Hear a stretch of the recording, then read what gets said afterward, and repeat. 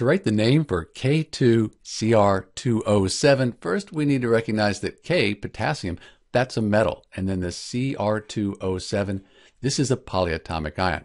It's called the dichromate ion. So we're going to use these rules here to write the name for K2Cr2O7. First, we write the name for the metal as it appears on the periodic table. K, that's potassium. Next, we'll write the name for the polyatomic ion. So you've either memorized that Cr2O7 is the dichromate ion, or if you're allowed, you look it up on a table of polyatomic ions. So lowercase d, and the name for K2Cr2O7 is potassium dichromate. If you were given the name and asked to write the formula, you'd have to realize that the dichromate ion here is 2-. It has an overall ionic charge of 2-.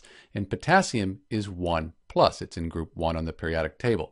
So we really need 2 of these potassium ions here to give us a total charge of 2+ to balance the 2- out and give us a net charge of 0 for K2Cr2O7.